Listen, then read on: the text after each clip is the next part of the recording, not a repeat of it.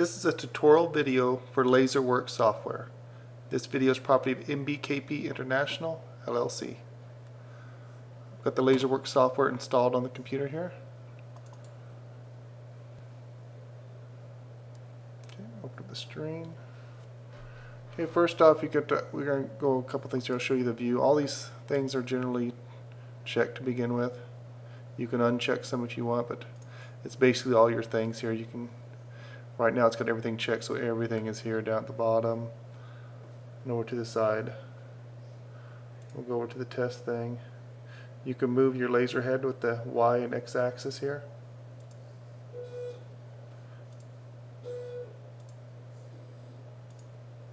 You can go to the home. You can click here for the current position. Right now that's the current position on the X and Y, and the Z would be your table position.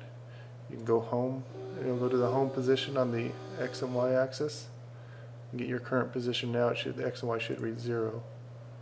Okay. You can set, it's jumping 20 millimeters each time, so if I go that now, I get the current position again. X should be 20, or about 19.998. It's real close to 20. You can adjust that. That's how much it moves every time you click it. You can adjust that to a higher setting, 150, 30, whatever. That's the speed at which it does it. Same thing with this is for the table, up-down table. It'll be the same thing as that. Basically, you're going to be on your workstation here with this.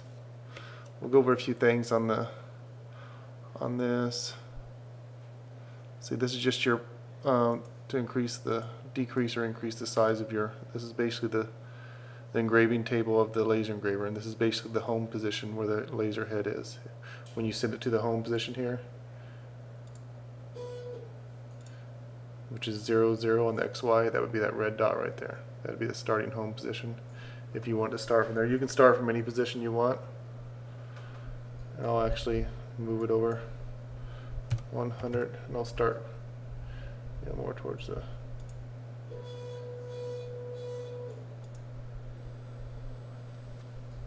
I'll go over a little more. I'm just moving the laser head right now to a different position around in that area right there to start off when I do some testing. Okay. And here's, you can increase the size. You can also do it with the roller on your mouse if you want it to increase the size on that. Just like so. I'm doing it with the roller on the mouse now. But let's start off by doing some text real quick.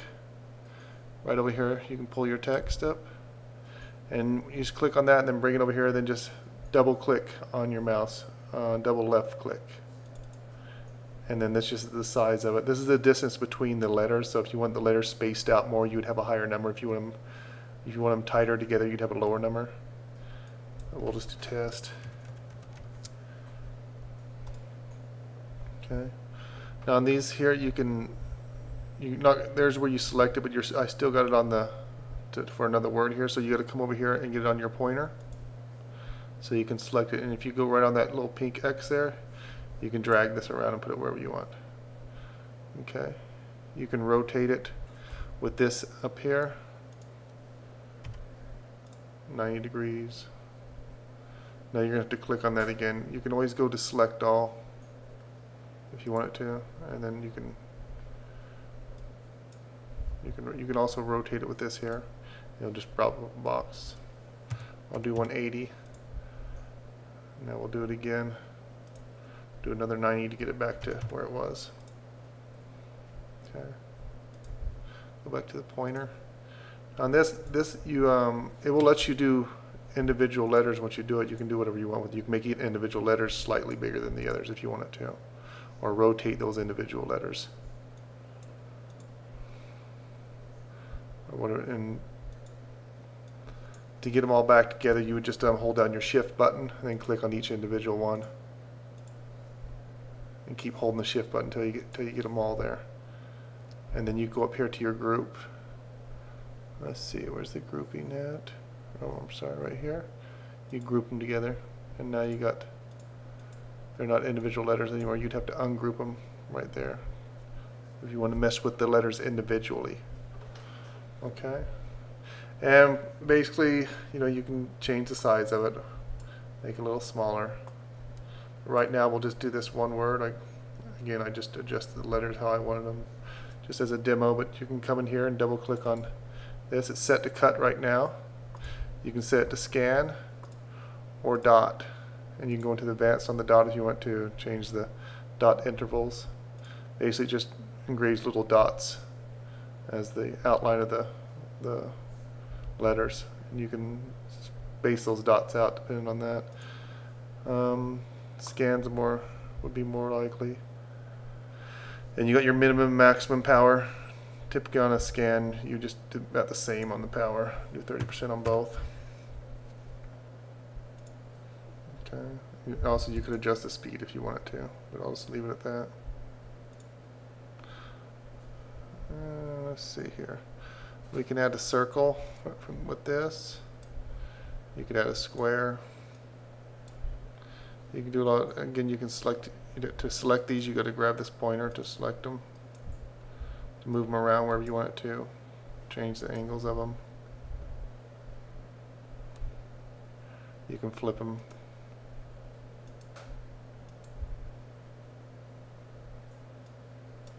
Let's see. Try flipping this one. Yeah, there you go. It flips on the words. Upside down, go back with it.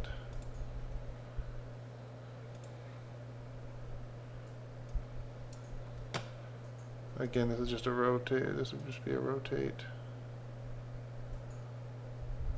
You can go on this thing here. You can this test is selected. You can do this now. Just make it bigger so you can see it, the whole thing. But I'm using the roller on my mouse to back out of this now to get it back down to smaller. Okay. And when this screen's up like that, you can always grab it with this and drag it down, and just go back to your pointer. Okay, just for these three things here, if I want to start the engrave, let's say I want to do some layers too. Right now it's just on the one, so I want to do some different things, like I want to cut these out and engrave that, and I want to, let's see, we'll go to a different layer. We'll just choose a layer down here, blue for the circle. We'll go down to the square, and we'll do red for the square. Okay, the test is the top one, which is black, circle is blue, and the square is red. Now you can go in each one of these individually and set we'll do cut on this one, and we'll set the power to 15 on the minimum and 30 on the maximum. Now from what I've seen on this, the minimum is basically for when you're starting a cut.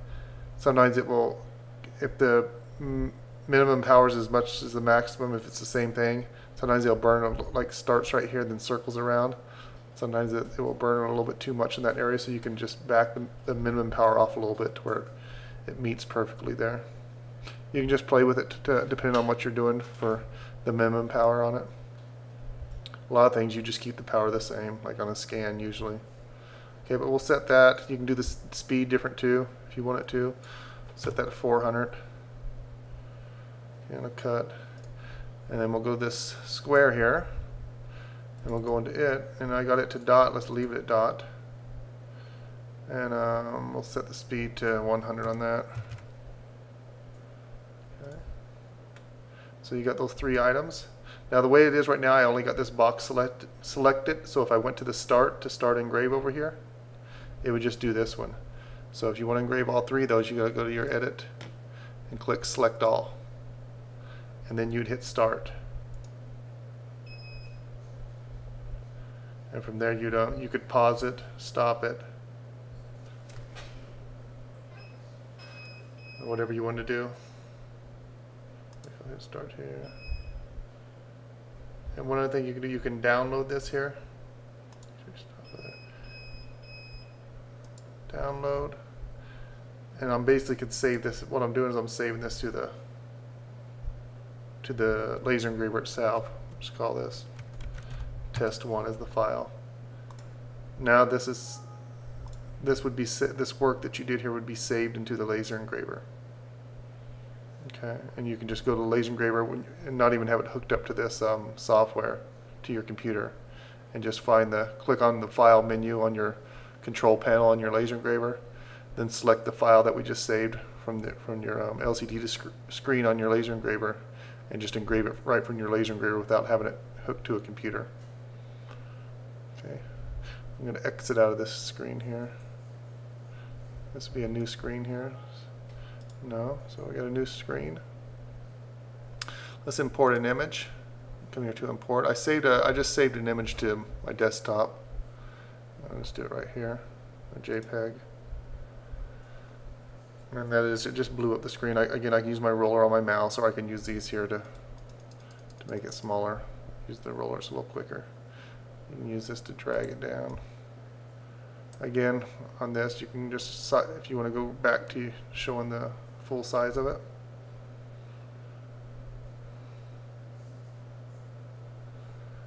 Let's see, and you can go in here, you can set the power and speed. Again, on the minimum power, I'd probably go down a little bit lower, maybe 12%, max power 30. Keep it on scan. Speed, maybe jump it up to about 300. You'd have to play with these numbers depending on what you're engraving on. Because certain things, you know, like if you're engraving on cardboard, you know, you wouldn't need near as much power. But if you're engraving on, you know, something a little stronger like wood or something, you would need a little bit more power. Okay, and I set the speed a little bit lower on that. And I'll tell you the reason on that. On some of these areas where it's a lot of little bitty lines, let me blow this up. Blow the clicker. When it gets tight in some of these areas where the engraver's going over areas it went over before, like in this and some of this, where it has to do a lot of going over at the same areas kind of, instead of just a neat swooping line, it will go to the lower power and not burn it up so much. So if you had the same power setting on this all the way, it would go in certain areas like this, it would burn it a little bit too much, and the clarity might not be there.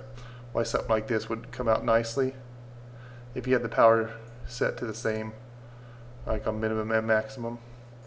But if you set this minimum to a little bit lower power, it would automatically lower the power in areas like this where it doesn't need as much power. Okay, and again, you would just send that to the. It's selected now, so you can just send it to the laser engraver. Right now I got it set to engrave from current position. You can do it from machine 0, which is basically at the 0 position, which is the current position. I'm not sure if that's not the current position right now, but it would engrave from 0 if you use that. But I'm just engraving from the current position. That would be wherever you set your laser head to. And you can move the laser head with the laser engraver control panel or from here. But right now it's going to engrave just from the current position wherever the laser head is. And you just hit the start button there. It's engraving right now. I can hit pause and continue, or I can just stop it. Again, let's say I want to download this to the. I got everything the way I want it to, and I'm going to do this a bunch of times. I can just download this to the laser engraver. Call it piece 1, and that would just. I must already have that on there, so we'll download it, call it something else. Piece 4, make sure I don't got it on there. Okay, that file success. So you know that saved it to the laser engraver, so you can go back to the laser engraver without having your computer connected to the laser engraver and just engrave directly from the laser engraver now. This file right here. Okay, I'll go through some of these things. There's some other things like obviously a line, pretty simple. And let me back this out so you can see the full screen. You got a line where you can do points, and that's clicking with the left button. Click with the right when you're finished, I believe. And this is you can do a curved line. Do it any way you want.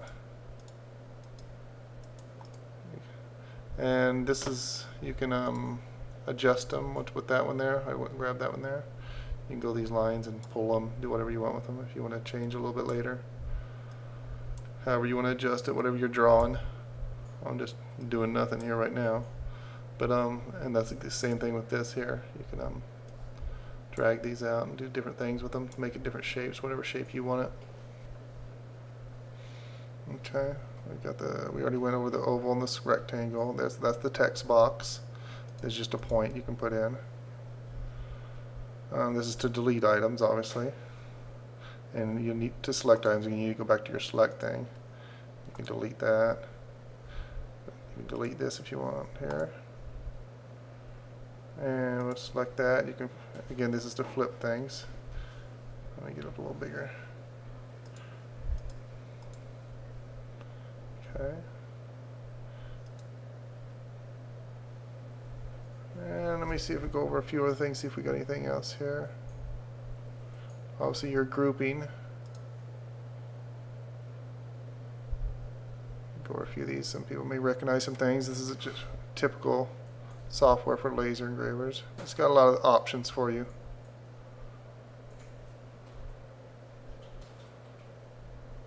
Obviously you can do the zoom out and zoom in from here, and a few other things that are up on this menu up here. And your import and export stuff here, and save. New page. Vendor settings. That's something you typically don't mess with, but you need a password, and you can get that from us if you do need it for some reason. I think that's about it. I just kind of want to show you the basics of this software and just give you a feel for it so you know what it's about and how it works. I'll try to see if I forgot anything or missed something.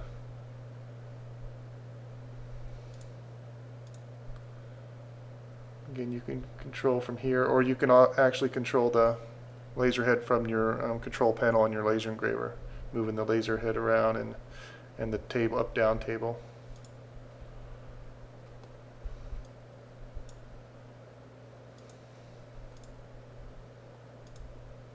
Okay.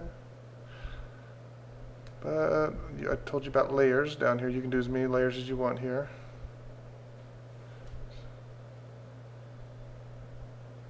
A few other options down here on things. A lot of these things you're just gonna have to work with and familiarize yourself with the software. Just like any software, it could take a little time to work with it and just get the hang of everything. That's basically it. Hopefully this gives you an idea of what the LaserWork software is like and how it works. This video is property of MBKP International, LLC.